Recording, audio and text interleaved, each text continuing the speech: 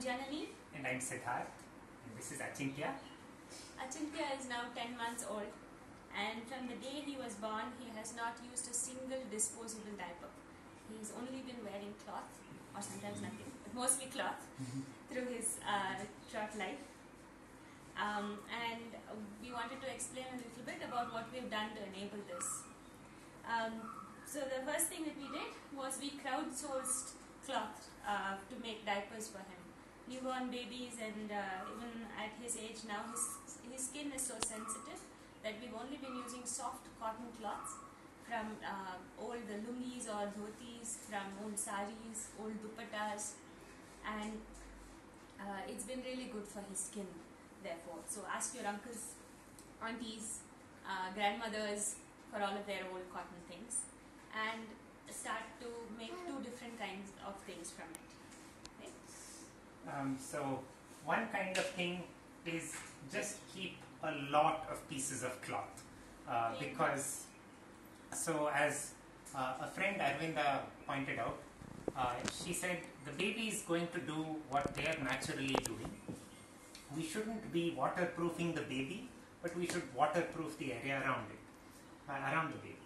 And so by just having a lot of cloth of various sizes, you can ensure that the baby is always, if they're on any surface, they're sitting on cloth, there's cloth between them and their rug.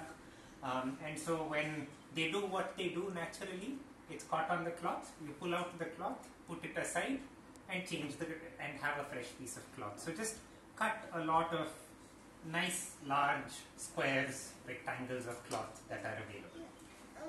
All of these simple squares and rectangles in the first few months of your baby's life will go on top of the rubber sheet that you're putting the baby on. So we've also cut up small bits of rubber sheet. So this is a large one. This is a rather large one. We might need half of this for a newborn. You can put this on your lap, on the bed, underneath the baby. Put a cloth on top of that rubber sheet. Put the baby on the cloth. There's another cloth between the baby and the rug. So that's one way of shape that you need to be cutting. The other one is what would eventually become the diaper for your baby. So this is what Achintya is currently using. This is a bit of an origami. So it starts off that size for a newborn. It's actually just a square piece of cloth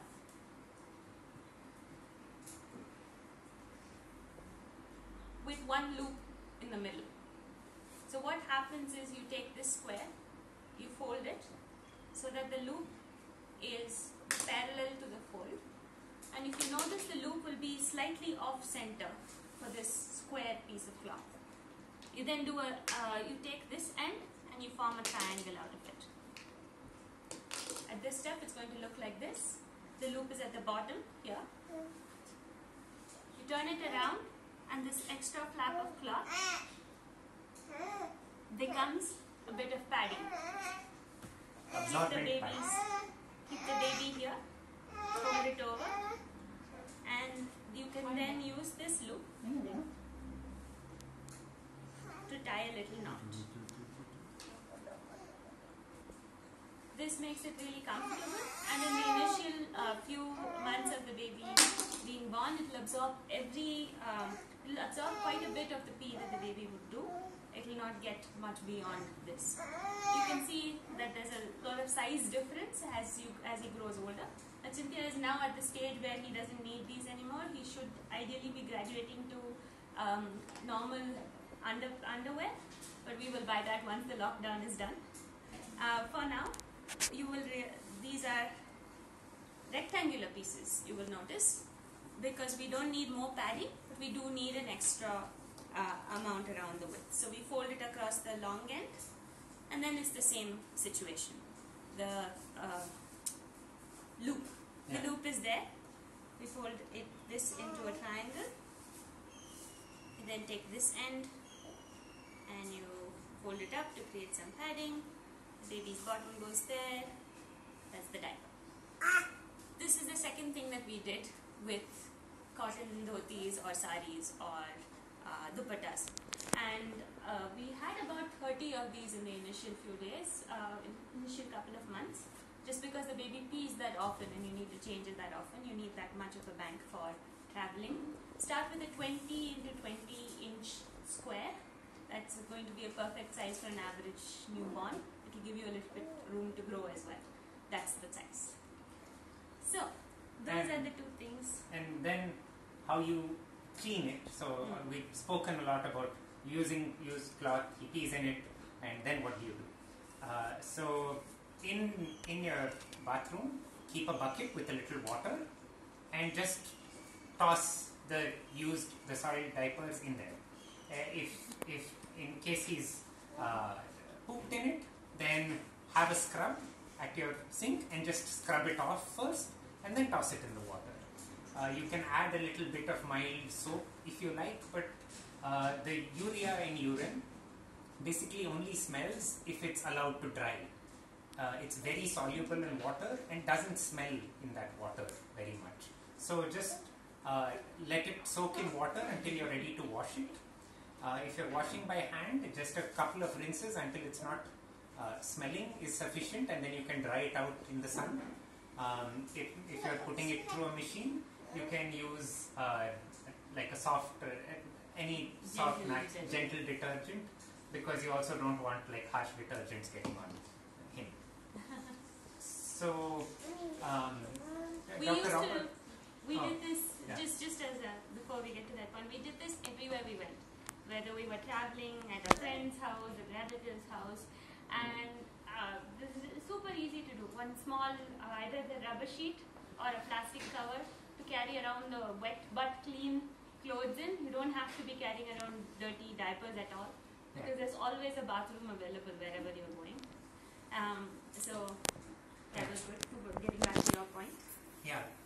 So Dr. Robert Anthony, who's a pediatric surgeon here in Bangalore, was very happy when he saw Achintya and saw that he was using cloth diapers, because he pointed out that what ends up happening with the disposable diapers that a baby sits in for a good amount of time, because you use only about 5 to 6 in a day, is that because they're so absorbent and completely waterproof, you can't realize that the baby has soiled the diaper. And especially for girl children, because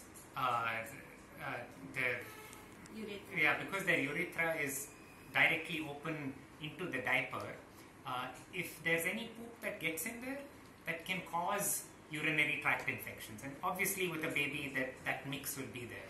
So with a cloth diaper, he has always known immediately after he soiled it, and he's made it very clear to us quite loudly. And we come and we change it, and he's dry, and then he's happy. So he's a much cleaner, happier baby for having done this. Yeah. It might sound a little complicated, difficult, but there are a couple of things we've done that makes it really easy. One thing is we now have exciting technology and new ways of looking and designing things. This is a cloth diaper cover, and it usually comes with something that looks like this. These are inserts, and they feel a little bit like the turkey towels that we have, but they're very soft, and they're made to be highly absorbent. And so these diaper covers, as you can see, often come with many different buttons over here. And the idea for this set of vertical buttons over here is to enable you to size it differently. So for example, for a smaller baby, I can just do that. And you can see that the whole diaper cover is a lot smaller. You'll also see that these buttons on this side, this actually is a pretty cool design by Innate Diapers, and it comes with a detachable side, so you can actually completely resize all of this. So feel free to experiment and have fun. Yeah. This is supposed to be for waist size, so you can decide if your baby only has this much of a waist or if it has a lot more of a waist. The diaper inserts go in here. You then put this on the baby's bottom, very much like you would use a disposable diaper. but you can then wash and use the whole thing. It could be that you're just changing these, it could be that you're putting this for wash as well. A tip that we've realized is that until your baby is more settled into his or her or their poop routines, use just a cotton cloth, what you would have used underneath the baby or as diapers, inside this kind of a diaper, so that it's easier to scrub. These absorb pee really well, but they're a little more difficult to get poop stains out of. It's easier if it's just a cotton cloth. This is what we've used when traveling, especially after he was 3 months old, when he was a little bigger and more able to do all of those things. And from the age of 6 months, we've been using this through the night. So actually from the age of 6 months, 3 of us have been sleeping through the night very comfortably. Yeah. Right? And you don't necessarily have to get a ton of these inserts. We pretty much only use them when traveling.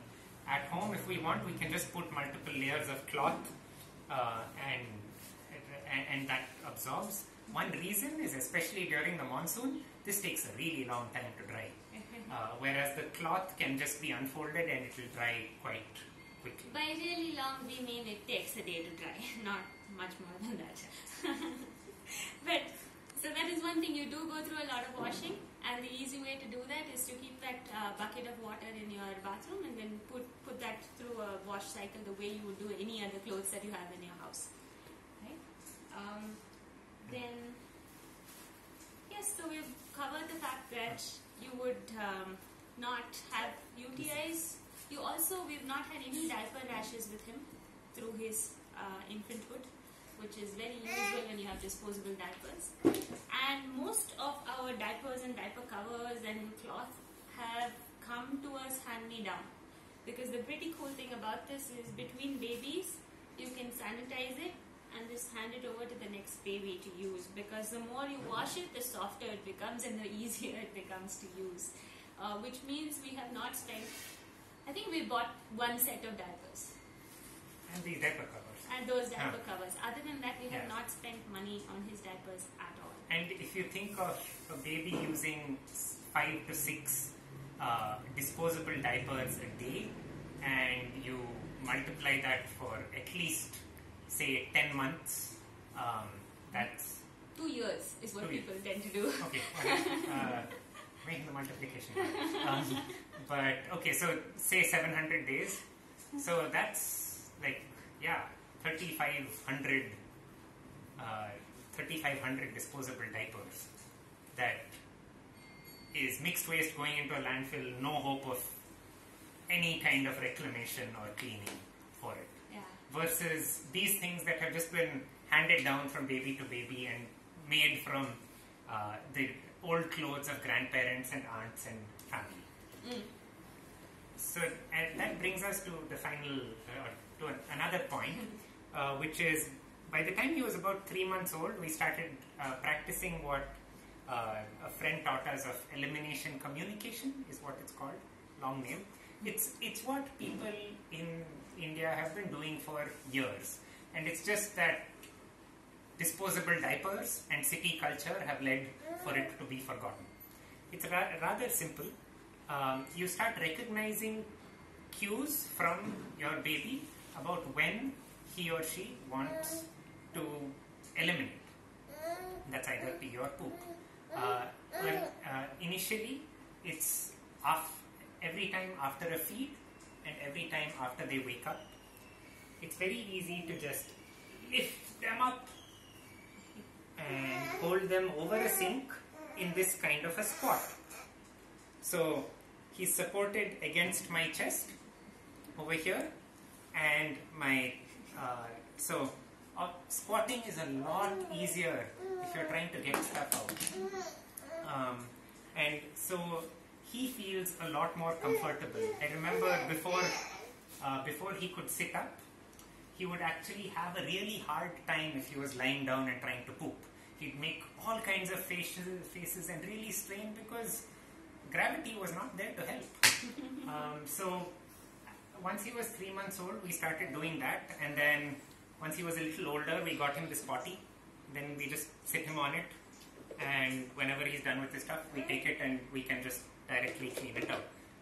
Many different kinds of potties available out there, but this has meant that now he's 10 months old. For the last 5 months, really, we haven't been cleaning that many poopy diapers because he just finds it a lot easier to tell us when he's going, and we just go and hold him over the sink, or once he's heavier, hold him over this. I think one of the differences that's interesting to note is the reason they call it elimination communication and not potty training is that you're not training your baby, you're paying attention to what they want to communicate to you. So if he's making faces and wants to go to the bathroom, you take him to the bathroom. If it is that you know that he has a full bladder the moment he wakes up, take him to the bathroom. And you have fun there. So Yeah. Siddharth, and for the first few months it was mostly Siddharth in the bathroom with him. Now, And that's because she was on input duty and I was on output duty. so every morning they'd have a whole conversation in the bathroom about what they wanted to do. The whole house would know when he woke up. Right? Yeah. So that was fun. I think we've covered everything we wanted to cover. And I think I know that he has decided he has other things to do in life than sit here. But we're not the only ones. There are lots of people out there. We're definitely not the inventors of anything here. It's all stuff that we learned from other people. And please reach out to us, to other people you know. Check out, I'm sure there's a bunch of Facebook groups and WhatsApp groups and websites that can help you with this kind of thing. There is one last thing that we forgot. I realized this so my grandmother used to use a lot of these cloths without the loop to try to tie diapers for him. And I was very confused as to why she would do that. And then I realized after we got this thread put on him, the thing that's quite traditional for babies around India, is that it's very convenient to use little cloths and just tuck it in here. And that's his diaper for the day. Tucks him in. Yeah. So it's even easier than putting on these cloth diapers, and even easier to make and wash. Yes, so the little squares and rectangles that you use on rubber sheets initially, which you can't use anymore because of how active he is, that becomes the diapers that you use. It looks like he's a little sumo wrestler with all his chubbiness. So that was the last point that we had. I'm hoping this is useful for all of you, that more of us Thank you for stop watching. using Do spread the word. Yeah. Thank you.